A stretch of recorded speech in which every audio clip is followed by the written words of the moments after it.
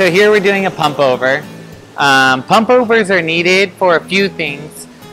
During fermentation, as the yeast eats the sugar, it creates alcohol and CO2. The CO2 pushes a lot of the skins up to the top.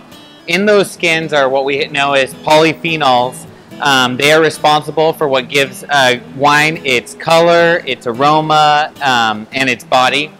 And so to bring that back down, we pull wine out from the bottom of the tank, send it through a pump, over a hose, and into this irrigator, and we wet the top of it. A dry cap is a good breeding ground for bacteria, so we wet this 2-3 times a day. It keeps the fermentation healthy and leads to better extraction.